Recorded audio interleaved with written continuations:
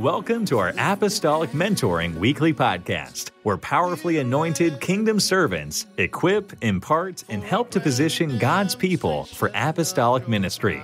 Our purpose is to establish the biblical apostolic pattern globally so that the army of God will be apostolic in word and deed, facilitating God's global harvest. Here's your host, Charles Robinette.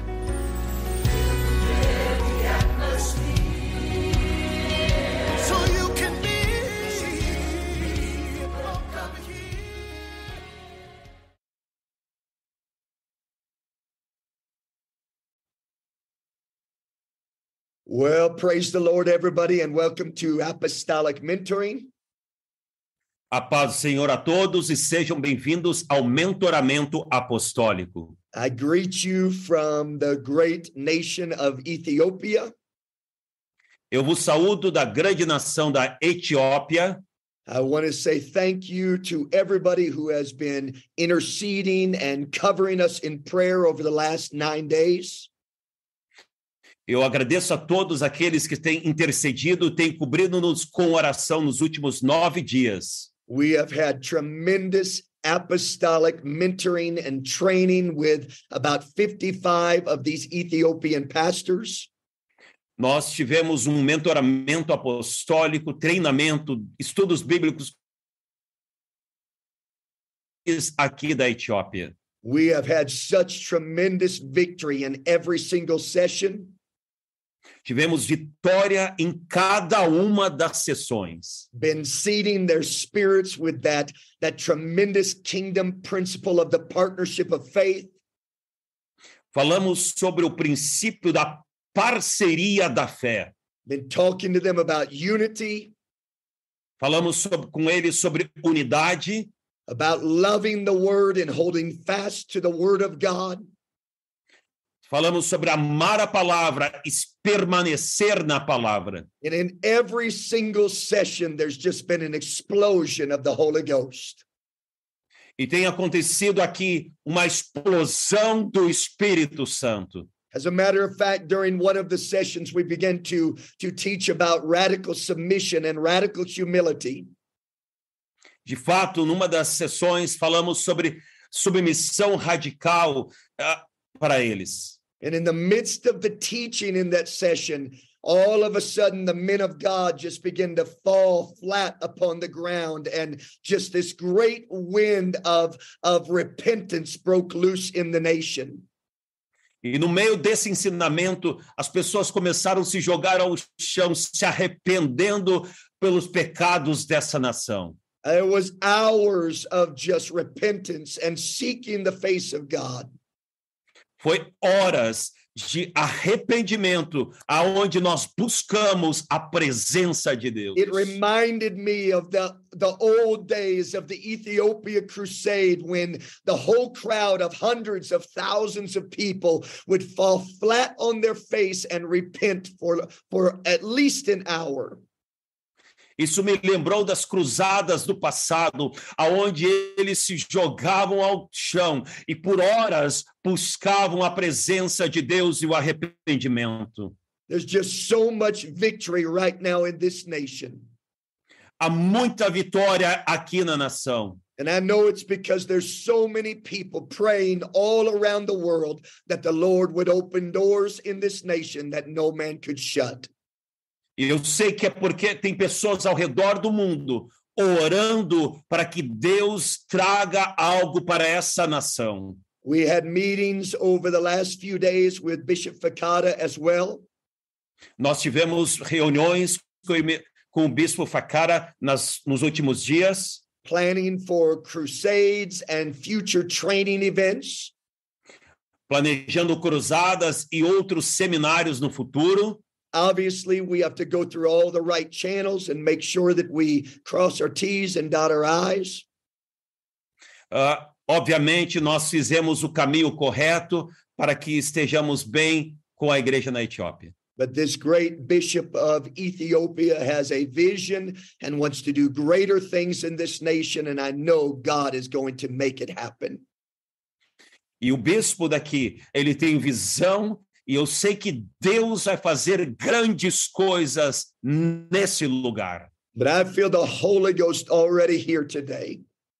Eu sinto já o Espírito Santo nessa reunião. As we came on this call about maybe 20 minutes early, Cerca de 20 minutos atrás, entramos nessa reunião the Spirit of the Lord was already moving. e o Espírito de Deus já estava movendo aqui. We began to pray over nations that were represented on this call. Nós começamos a orar pelas nações que estão representadas aqui nesta chamada. I declare to you in the name of Jesus that God has set before you an open door that no man can shut. E eu declaro para você que Deus colocou uma porta diante de você que nenhum homem poderá fechar. This is the greatest hour of the church. Esta é a maior hora da igreja. And we are going to see billions added to the church in these last days.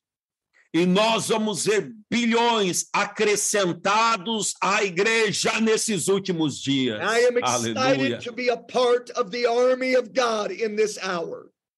Eu estou feliz de fazer parte da última hora. Oh, what a joy it is to be on this call every Monday with you great leaders. E que maravilha poder estar nesse mentoramento com você toda segunda-feira. And I know that you all are going to love this session today. Eu sei que cada um de vocês vão gostar muito daquilo que vai acontecer hoje. We are so blessed to have my pastor, Brother Raymond Woodward, with us today. Eu estou muito feliz de ter o meu pastor, irmão Raymond Woodward conosco. I'm trying to figure this out. This internet is going crazy here in Ethiopia. Can you believe that? Eu estou tentando organizar aqui na Etiópia a internet está bem ruim. Hard to imagine. Você consegue imaginar? Hey, something else that will make Brother Borges very happy. Algo mais que vai deixar o pastor Daniel bem feliz. Brother Borges has been trying to trick Facebook for about a year.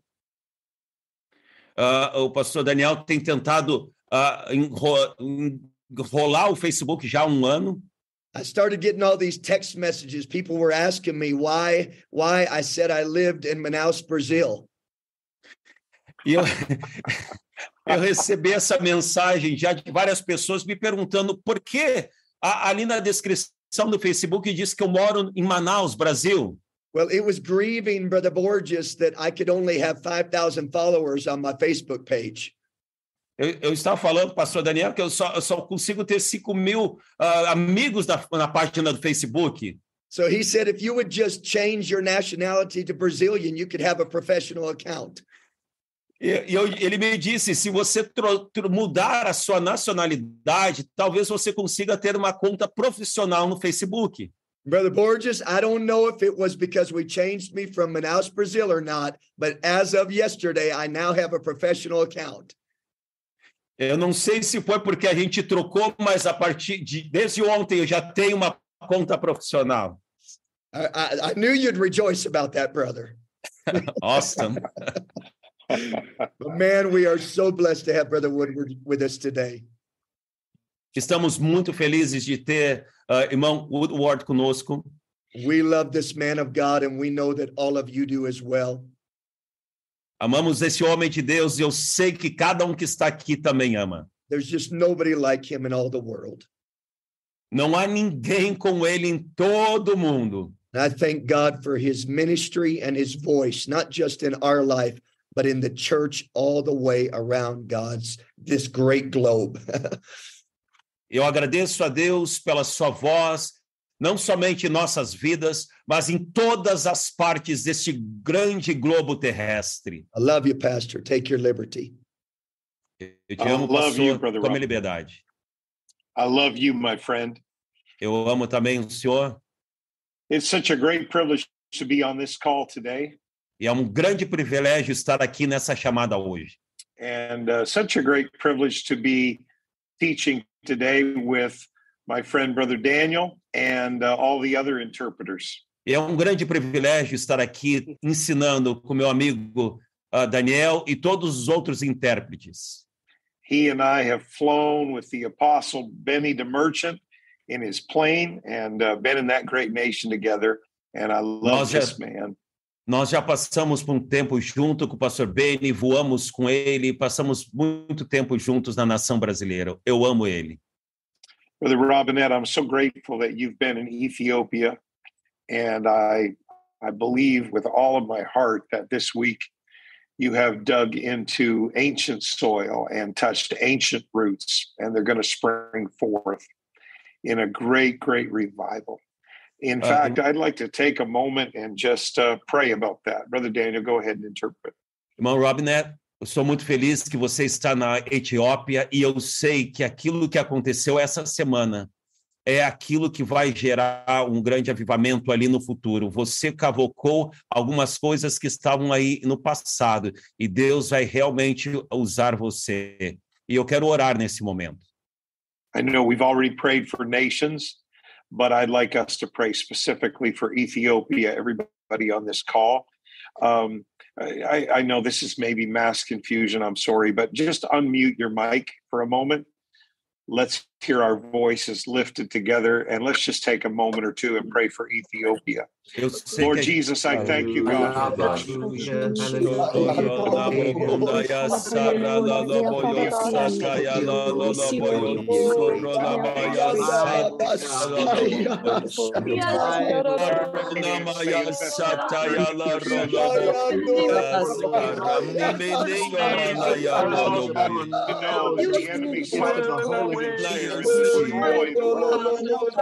Nesse momento, pela nação da Etiópia, mande um grande avivamento para aquele lugar, como tinha nos anos do passado.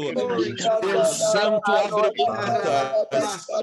Jesus, conexões sejam feitas. Em nome do Senhor Jesus Cristo, almas que pastores sejam alcançados pelo poder do nome de Jesus.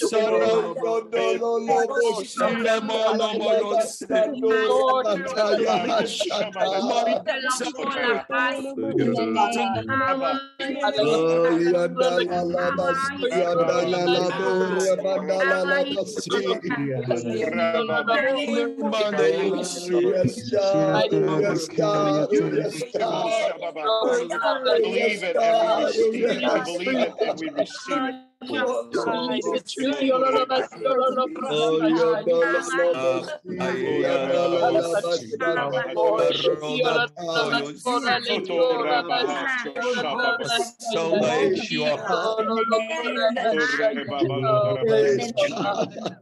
Nome do Senhor Jesus, em nome do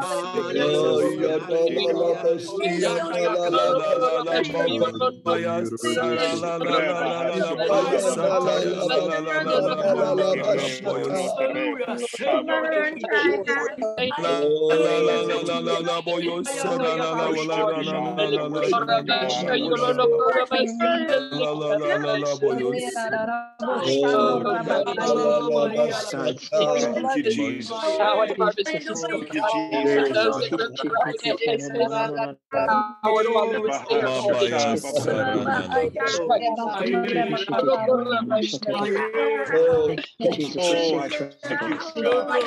you, Thank you, God.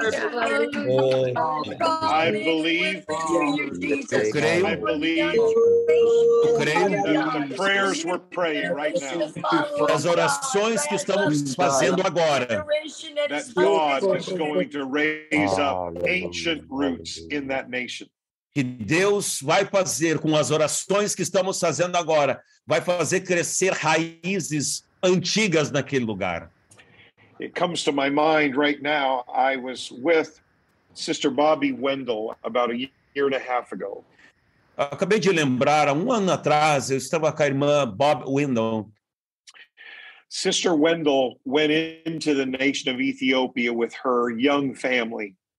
E ela foi para a nação da Etiópia bem jovem com a sua família.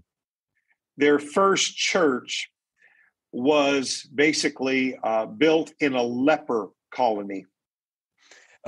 O seu primeiro prédio, sua primeira igreja foi em uma colônia de leprosos. Those saints that were converted, some of them were missing limbs, feet, hands, ears. It was terrible to see. Muitos daqueles membros que se convertiam, eles tinham partes faltando do seu corpo, dedos, braços, orelhas. She told me that she would go to the church and lay on a mat that she took on the floor and pray over that nation. But she prayed over her children that God would protect them from that dreaded disease. Ela me contou que ela pegava um colchão e sobre aquele colchão ela orava para que Deus operasse naquela nação, para que Deus se movesse naquele lugar, mas também pedia, Senhor, proteja os meus filhos. And then one day God spoke to her and said, I want you to roll up the mat and put it away. I want you to lay on the floor. E o Senhor um dia disse para ela, eu queria que você pegue esse colchão e coloque num lugar. And she resisted at first. E ela resistiu por um momento. God, I could catch a disease from this. We've got people with open sores and leprosy walking across this floor. E Deus pediu para ela colocar, na realidade, aquele colchão no chão, e ela começou a questionar Deus. Senhor, passa pessoas com lepra aqui, com feridas abertas. And the Holy Ghost pushed her. E o Espírito Santo falou com ela. And finally she agreed and she submitted and she laid on that filthy floor and prayed over that nation. E finalmente ela tirou o colchão e deitou somente no chão e começou a orar pelaquela nação pecadora. Brother Robinette has already referenced the great revival that broke out in Ethiopia. O irmão Robinette já falou para nós sobre o grande avivamento que tinha acontecido na Etiópia. And I believe it was watered with her tears and with the tears of so many saints and preachers that prayed for that great nation. E eu sei que aquele avivamento, ele foi envolvido e aconteceu por causa das suas lágrimas e tantas outras orações que estavam sendo feitas pelaquela nação. He that goeth forth and weepeth, bearing precious seed, he will doubtless come again, rejoicing, bringing his sheaves with him. Aquele que vai e semeia, vai voltar com a semeadura, com alegria, saltando e se regozijando.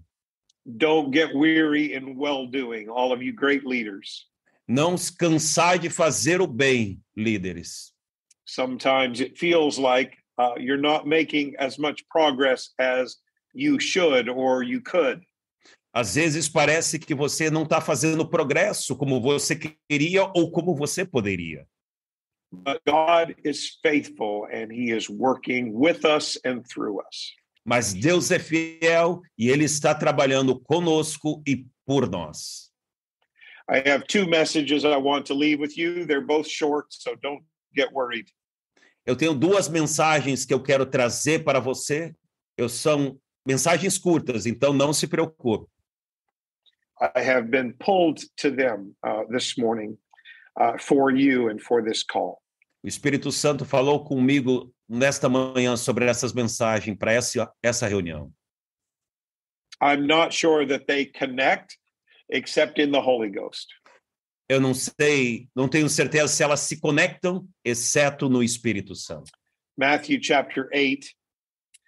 Mateus capítulo de número 8. The gospel records that Jesus enters the city of Capernaum and there is a centurion that comes to him. A Bíblia fala que Jesus entrou na cidade de Cafarnaum e um centurião veio até ele. In English, centurion and century are basically the same root.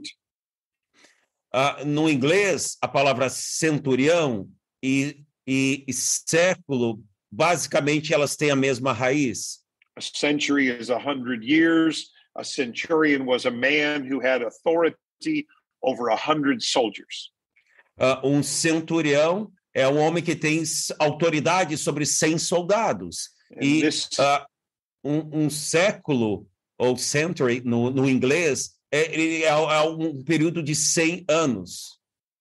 This centurion is burdened in his heart. Esse centurião estava com algo queimando no seu coração. He has a servant who is very sick at home. Ele tinha um servo que estava muito doente em casa. Although he is a man of great power and great importance, he is still concerned over those that are under him.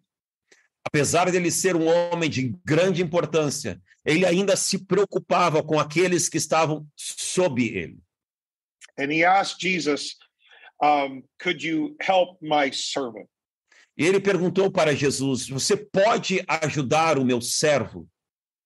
In Matthew 8, verse 7, Jesus says, I will come and heal him. E no livro de Mateus ele fala que eu vou ajudá-lo. In verse 8, the centurion, he protests. E no versículo 8, o centurião disse, peraí, Lord, I'm not worthy that you would come under my roof. I just need you to speak the word, and I believe my servant will be healed. Senhor, eu não sou digno que o Senhor venha até a minha casa. O Senhor somente pode falar a palavra e o meu servo será curado. I don't need you to do anything dramatic, Jesus. If you speak your word, it will be done. Jesus, eu não preciso que o Senhor faça nada dramático. Somente fale a palavra e a obra vai acontecer. I think it teaches all of us a lesson that we need to have great confidence in the word of God. Isso nos traz uma grande lição. Nós precisamos ter confiança na palavra de Deus. The word, brothers and sisters, carries its own authority. A palavra, queridos irmãos e queridas irmãs, carrega a sua própria autoridade. It is not about us, it is about the word that we carry and the word that we speak. Não fala a respeito de nós, mas sim sobre a palavra que estamos carregando e a palavra que nós declaramos. Now, here's the centurion's logic behind what he just said. Aqui está a lógica do centurião em relação àquilo que ele falou. Matthew 8, verse 9. Mateus capítulo 8, versículo 9. He said, all I need you to do is speak the word, Jesus. Jesus, tudo aquilo que eu preciso que o Senhor faça é fale a palavra. You don't need to come to my house. Você não precisa vir até a minha casa. And this is why. E por causa disso. For I am a man under authority, having soldiers under me. Eu sou um homem de autoridade e eu tenho soldados sob a minha autoridade. I say to one man, go, and he goes. Eu digo para um homem, vá, e ele vai. I say to another man, come here, and he comes. Eu digo para outro homem, vem, e ele vem. I say to my servants, do this, and they immediately do it. Eu digo para outro, faça isso, e ele imediatamente faz. Why do they submit to my authority? Por que eles se submetem à minha autoridade? Because they know I am a centurion. I am under Caesar's authority.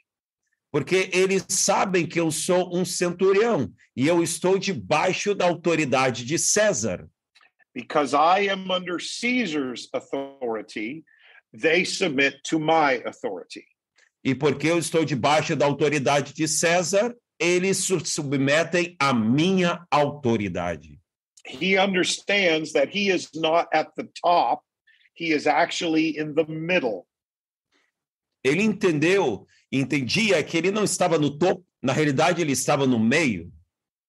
Because he is in the middle, he is a man under authority, therefore he has authority. E por estar no meio, ele era um homem que estava debaixo de autoridade e também tinha autoridade.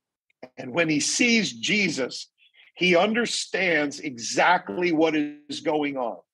E quando ele viu Jesus, ele sabia exatamente o que estava acontecendo. He understands that God in heaven has somehow robed himself in a body of flesh. And that body of flesh is in the middle. It's the mediator.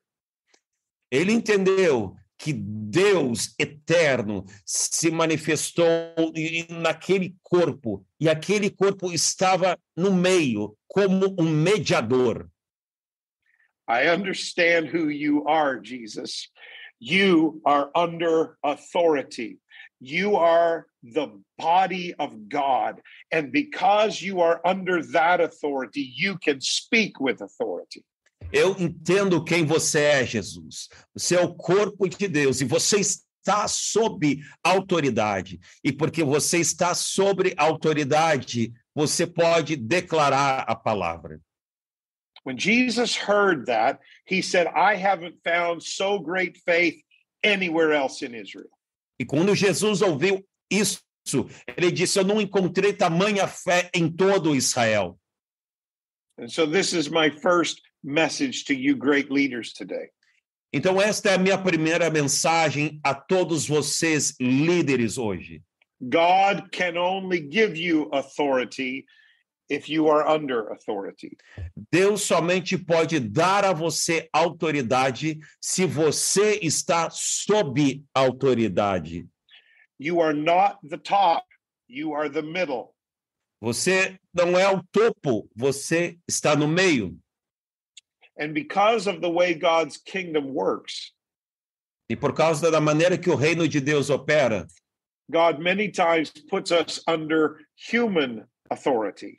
Deus muitas vezes nos coloca debaixo da autoridade humana. If you are unwilling to be under God's authority, under the authority that he has set in place, God cannot give you authority.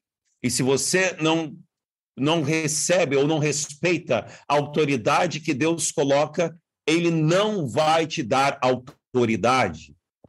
But if you are willing to be under authority, Mas se você está disposto a ficar debaixo de autoridade, if you are willing to be submitted to authority, se você está disposto a se submeter à autoridade, then God can let you operate in authority for those under you. então Deus pode fazer você operar em autoridade sobre aqueles que estão embaixo de você.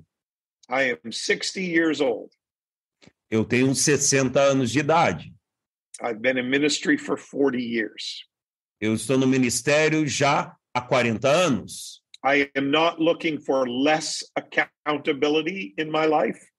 E eu não estou procurando deixar de procurar ter alguém para quem eu devo prestar contas. Eu preciso ter alguém para prestar contas. I am looking for more accountability in my life.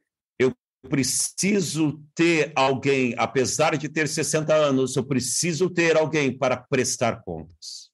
I do not feel like I have arrived at some position, and so now I have authority over people. Eu não creio que eu cheguei em uma posição agora onde eu somente tenho autoridade sobre as pessoas. I feel like more than ever before, I need to be under the authority of the Holy Ghost and under the authority of the leaders that he has put in place in my life. E eu entendo que, mais do que nunca, eu preciso estar debaixo da autoridade do Espírito Santo e debaixo da autoridade de líderes que ele colocou sobre mim. Jesus was able to speak a word, and that servant was healed long distance. Jesus declarou a palavra e aquele servo foi curado lá onde ele estava. When you are under spiritual authority, it gives your words authority to those that look to you for leadership.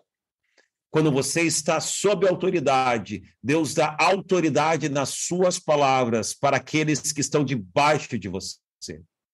The centurion didn't need to know how Jesus was going to do the miracle. O centurião não sabia como Jesus iria operar o milagre. He just said, I know if you speak it, it will be done because you're under authority, so you have authority.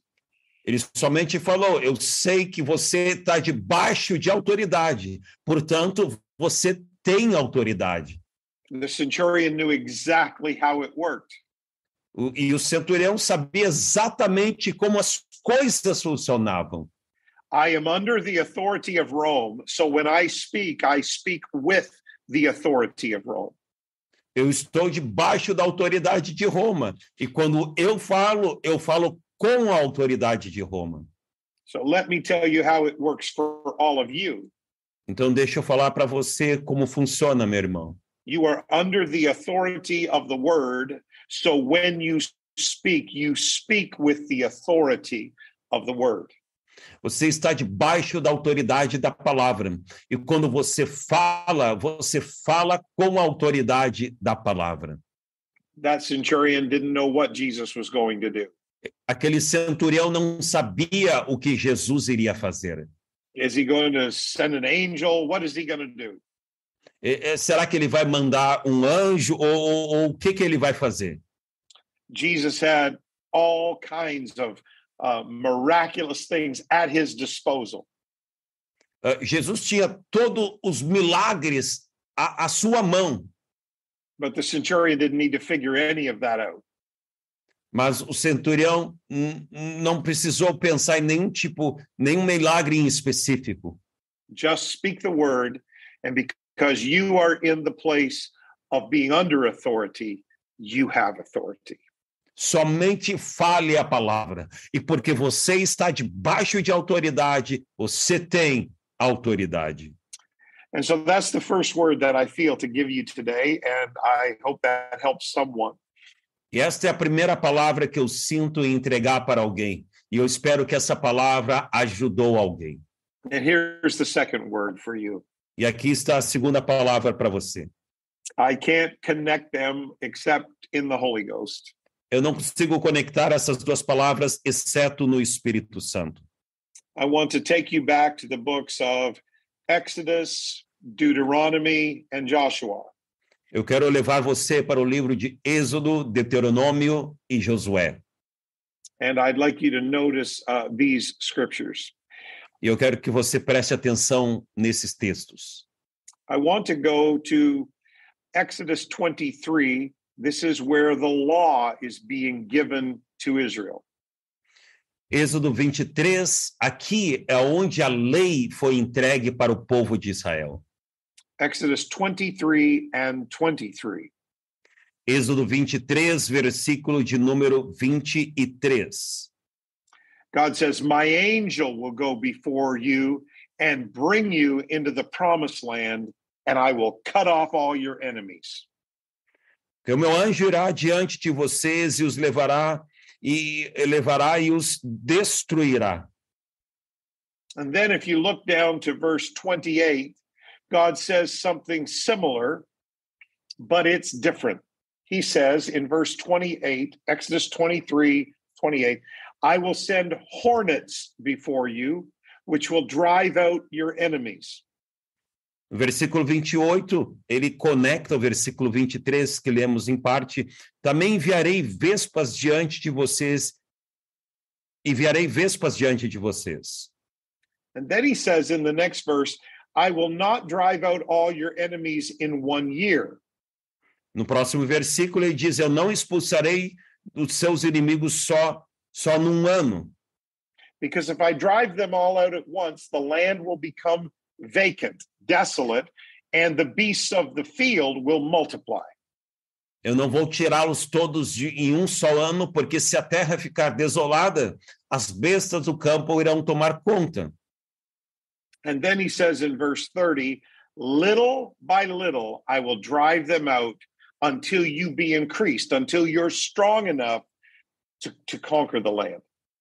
No versículo 30 ele diz, pouco a pouco os expulsarei, até você ficar forte suficiente para conquistar a terra.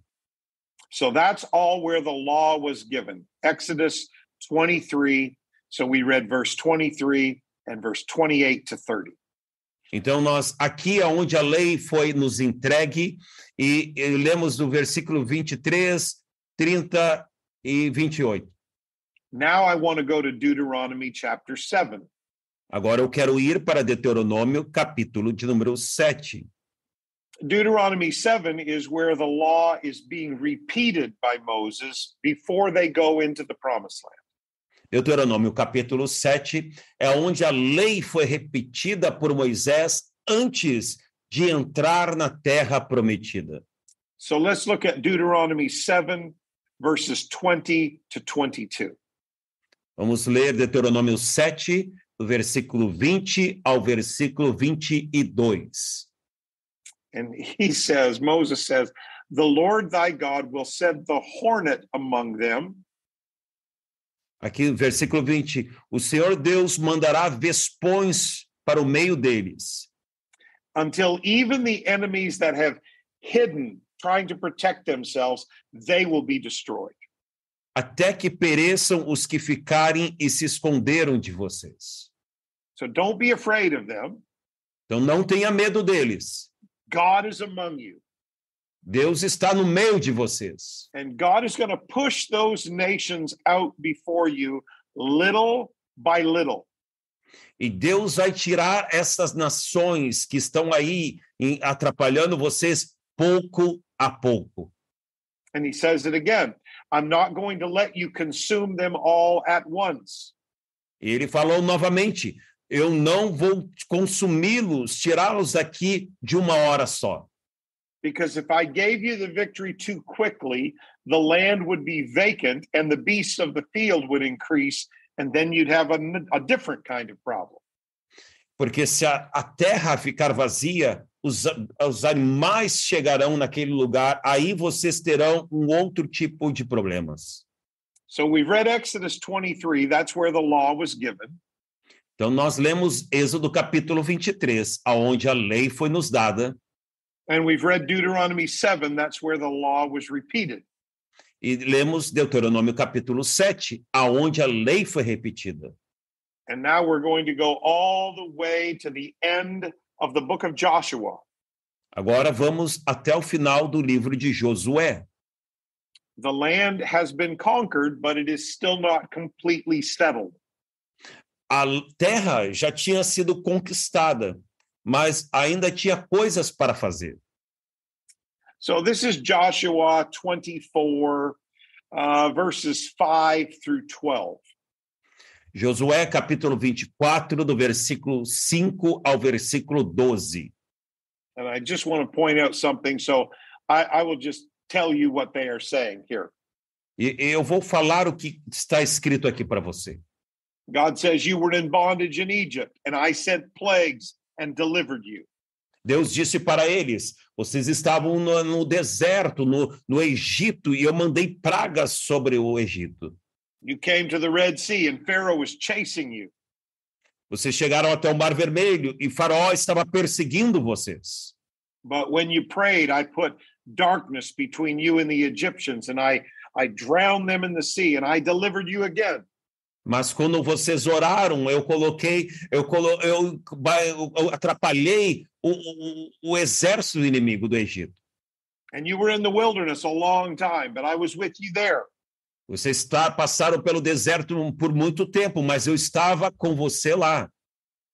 And you started meeting enemies like the Amorites, but I delivered you again. E vocês começaram a lutar contra os inimigos, como os amorreus, mas eu ajudei vocês novamente. And then King Balak, he hired that prophet named Balaam to try and curse you. Aí Balaão tentou esconder algo para amaldiçoar o povo. And I reached into that prophet's mouth, and when he tried to curse you, I turned it into a blessing. E eu entrei na boca daquele homem que tentou amaldiçoar a nação, e eu mudei aquilo para uma bênção para a nação.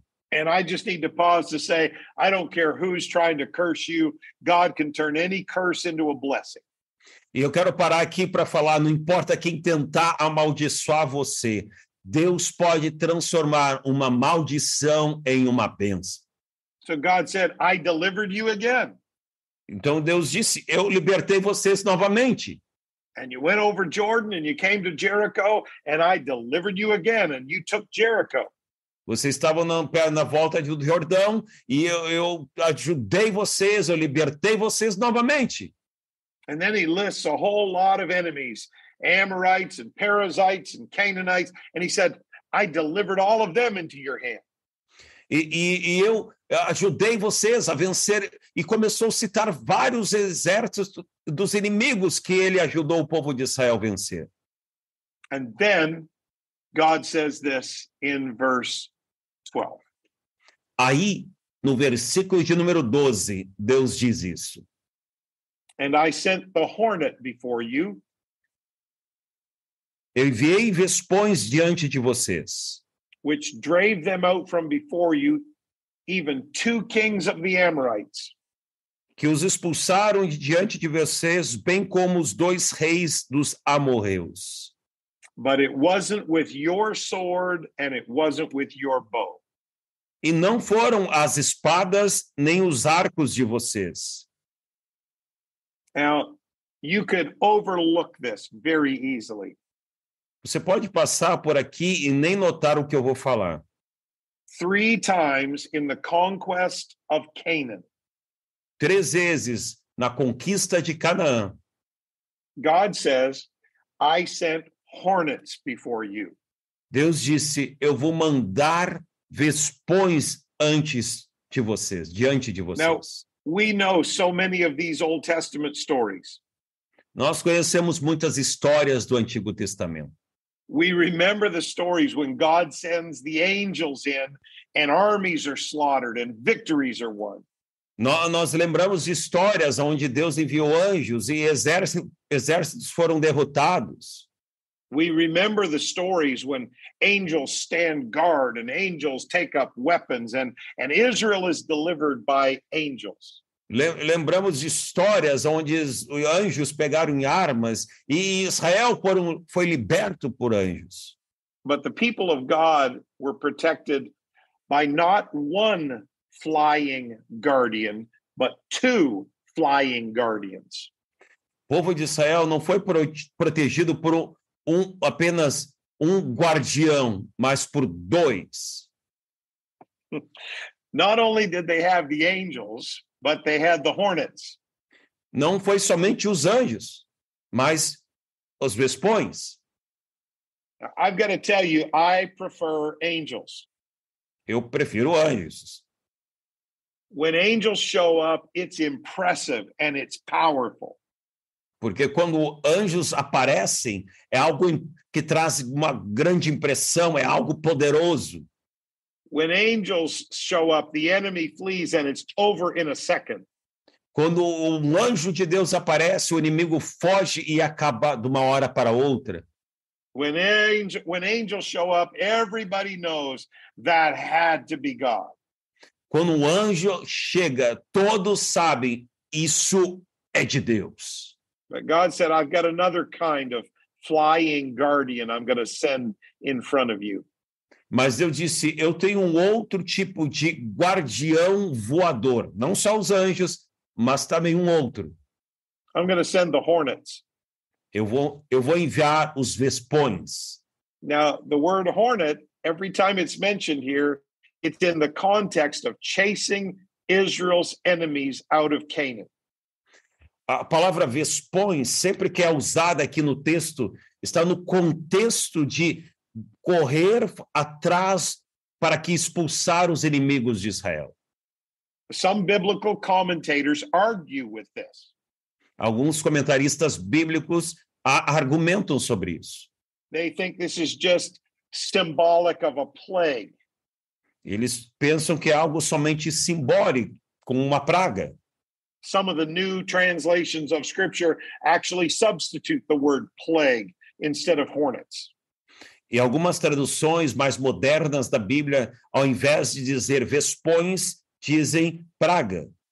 But they forget something. Mas eles esqueceram de algo.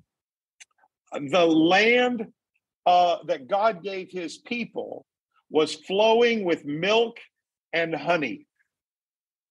A terra que Deus deu ao seu povo era cheia de leite e mel.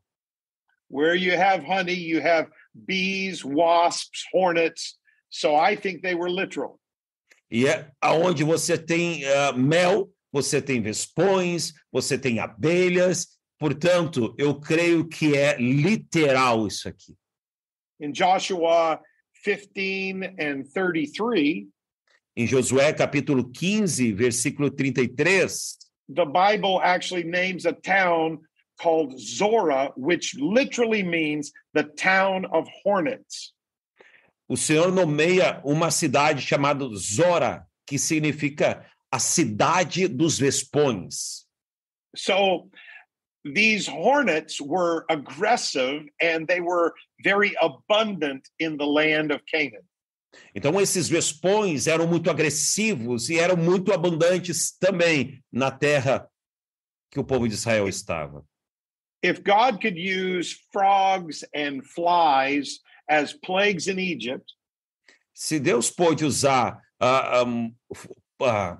sapos e moscas nas pragas do Egito, if God could use a donkey to speak to Balaam, se Deus pode usar uma jumenta para falar com Balaão, if God could use a big fish to swallow up Jonah, se Deus pode usar um grande peixe para engolir Jonas, then it's not outside of the realm of possibility that God would use hornets to drive out the enemies of Israel.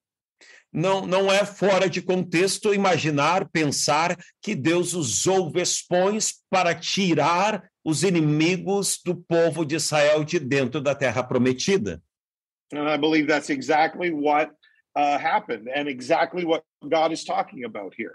E eu creio que é exatamente, aleluia, exatamente isso que aconteceu aqui. Sometimes God sends the angels and it's miraculous and it happens in an instant and everybody rejoices. Às vezes Deus manda um anjo e é miraculoso, e acontece de uma hora para outra e todo mundo se alegra. But sometimes God chooses to send the hornets. Mas outras vezes Deus escolhe enviar vespões. It's not nearly as dramatic. E não é tão dramático como ver um anjo. It's not nearly as quick. Não é rápido. And sometimes people don't even notice because they're so little. E algumas vezes as pessoas nem prestam atenção, porque é algo muito pequenininho. If God hadn't told Israel, I'm sending the hornets, they probably wouldn't have even realized what happened. Se Deus não tivesse falado com Israel sobre eu enviarei vespões, talvez eles nem entenderiam o que estaria acontecendo. Here's how it happened. One day, a Canaanite is sitting out in front of his house with his wife. Um dia, por exemplo, um cananita estava sentado na frente da sua casa com a sua esposa. And they're just talking and enjoying a nice evening and drinking their coffee. E eles estavam ali sentados, conversando, tomando o seu café.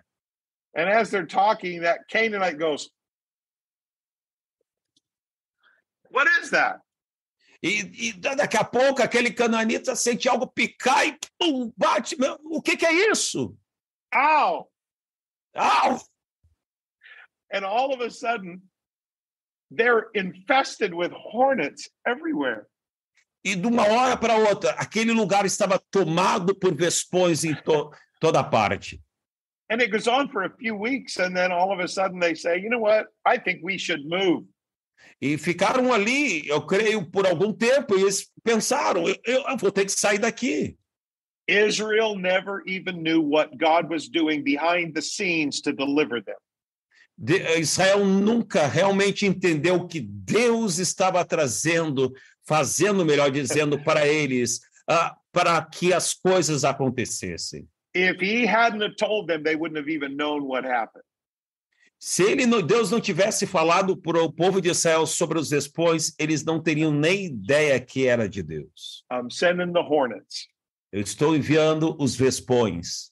They're so small, you won't even notice. Eles são tão pequenos que você nem vai notar. but they allow me to do this for you. Mas eles permitem com que eu faça isso para você. They allow me to deliver you slowly.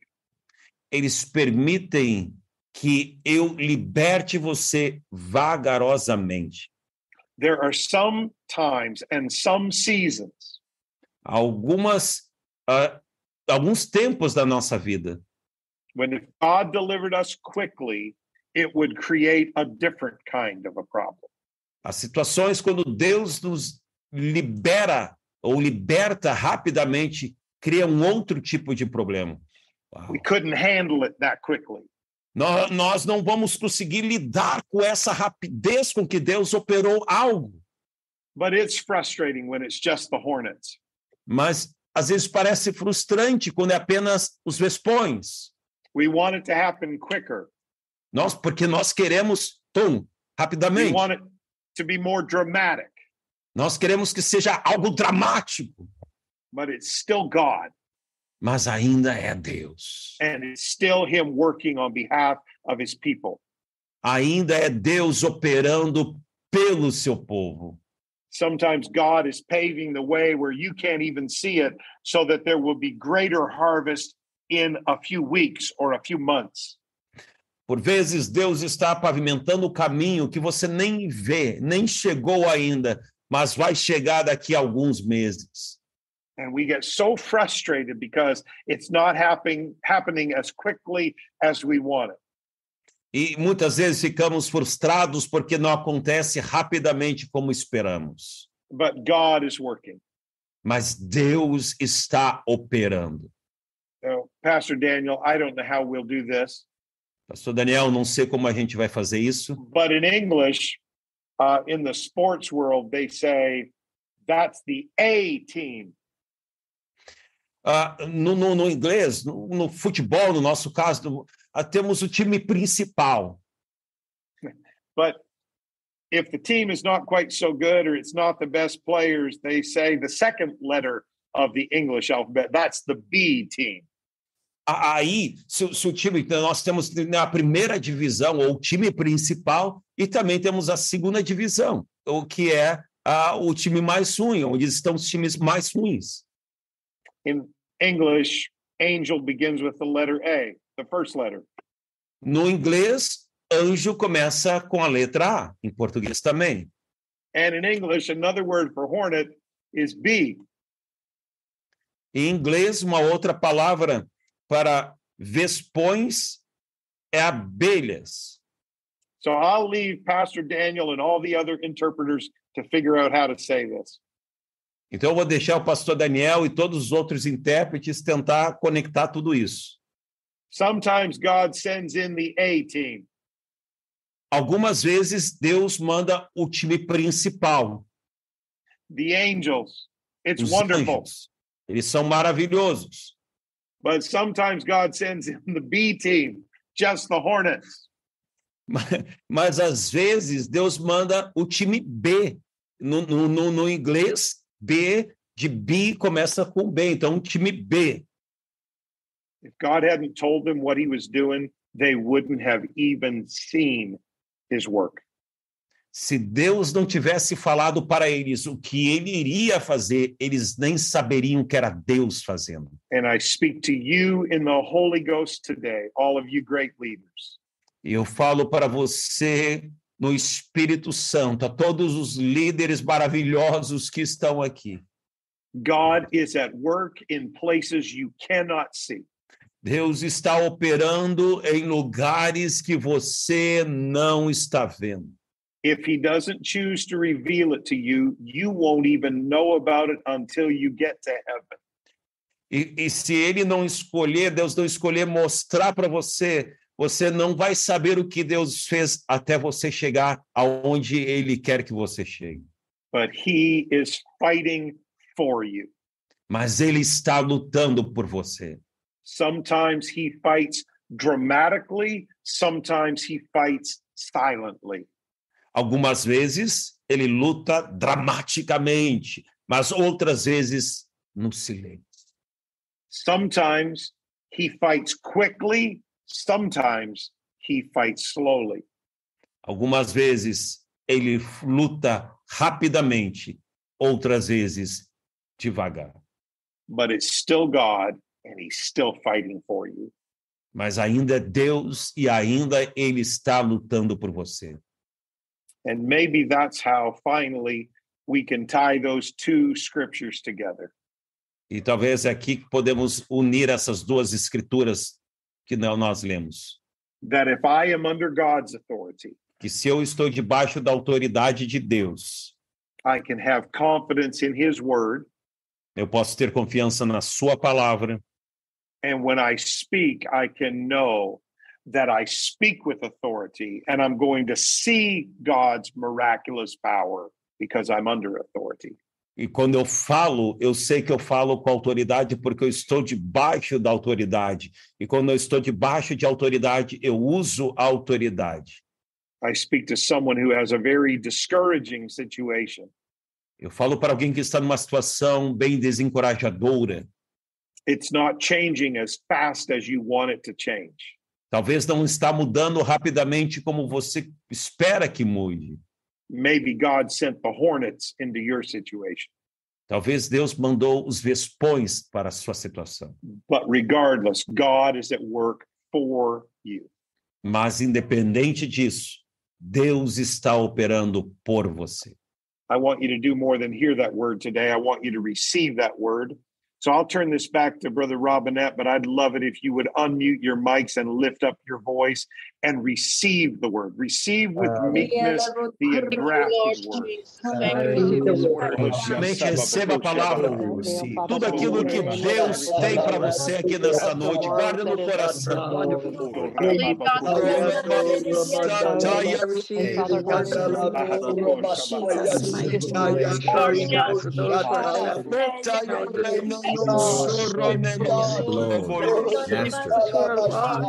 Begin to do works,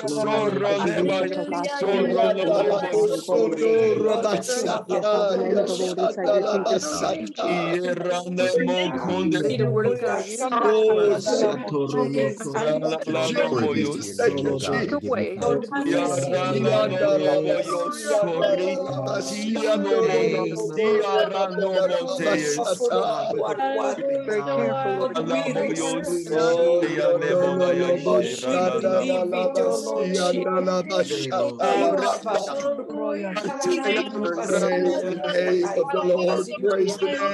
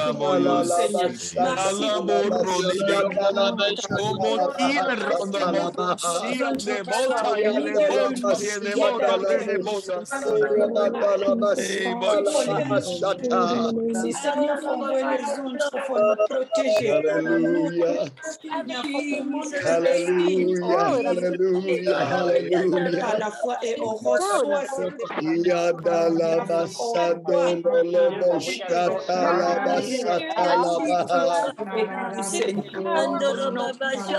Hallelujah, mighty God. Hallelujah, hallelujah, Hallelujah. Hallelujah,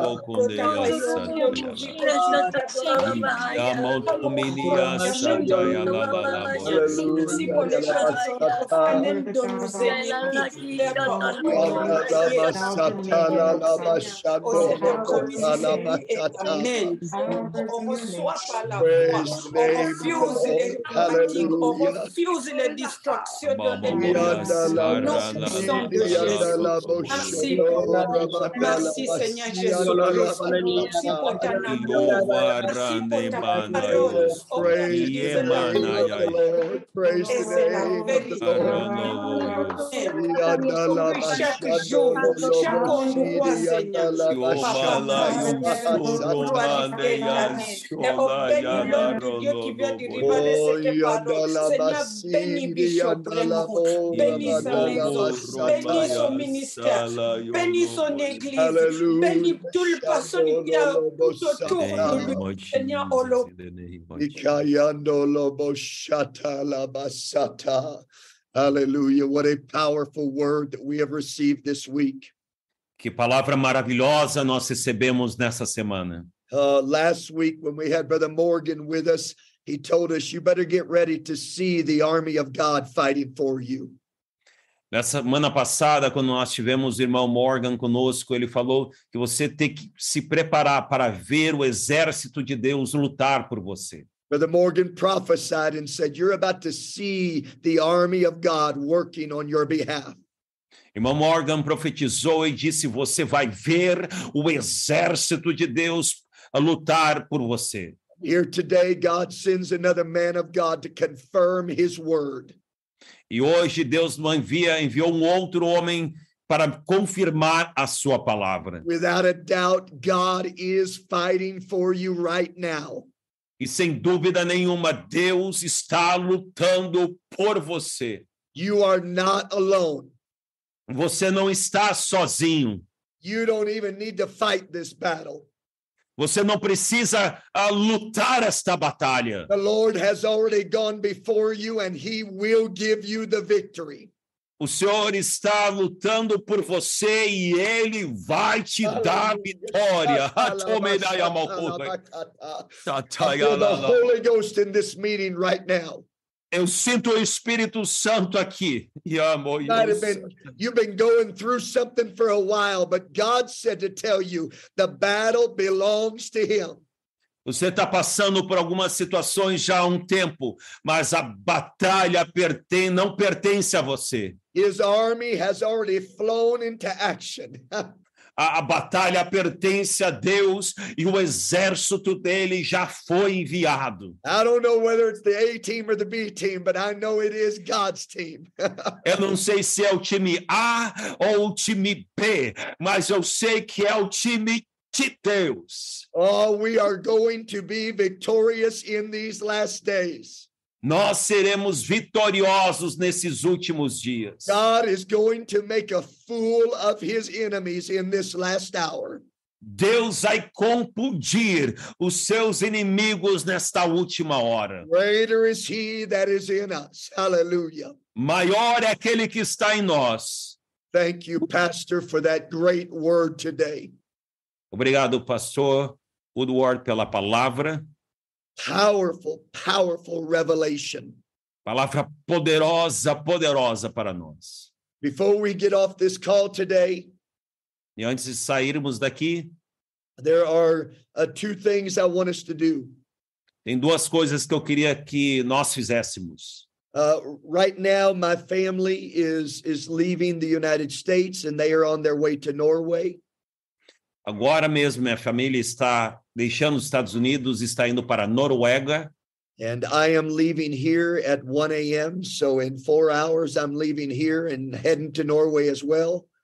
E daqui a 4 horas estou saindo daqui da Etiópia e indo em direção à Noruega. So I want to ask this team to just pray over my family as they're traveling. E eu peço para essa equipe orar pela minha família, pela viagem deles.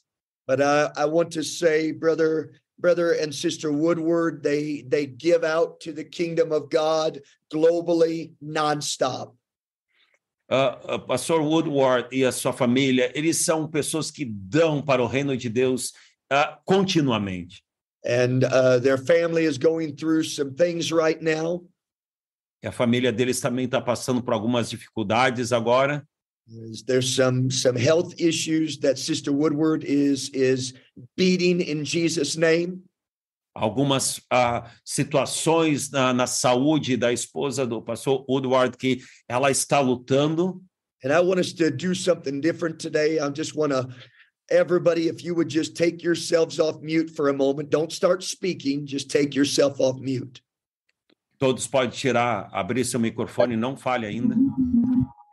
And I want us to all reach forth our hands towards Brother Woodward in this screen, where his screen is right in the middle. Coloque a sua mão para o alto, apontando para onde está o pastor Woodward aqui na tela. And I want us to begin to pray prophetically for healing in Sister Woodward's body. Vamos pedir para que Deus opera o corpo da esposa dele. In the name of Jesus, We command healing right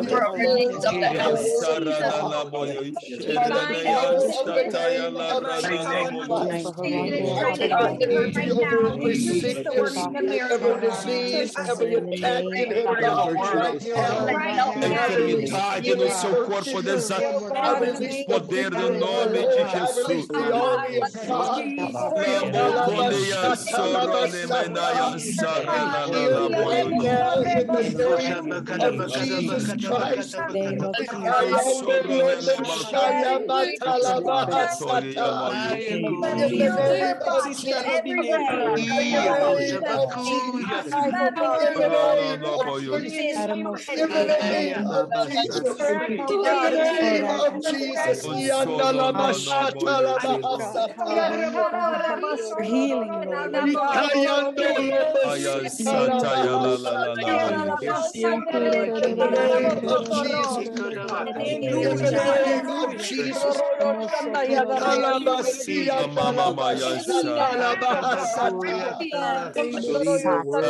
Jesus' name, in Jesus'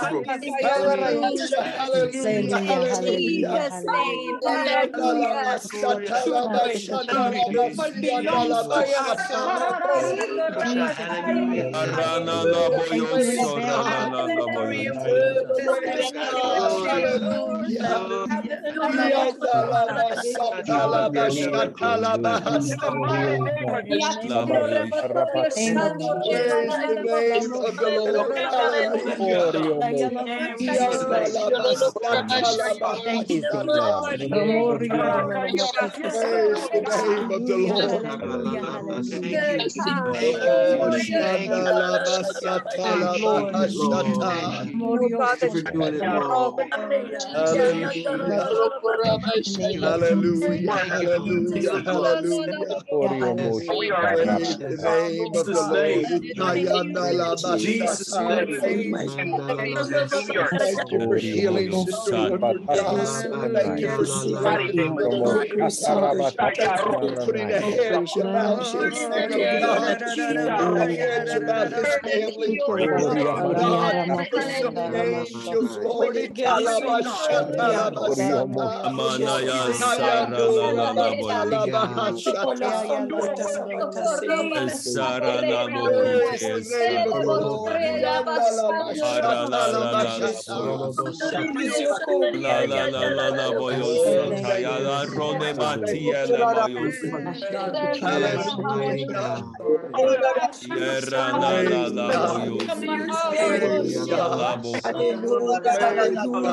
Hallelujah. Hallelujah.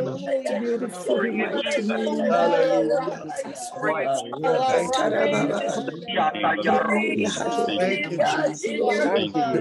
Bless your name.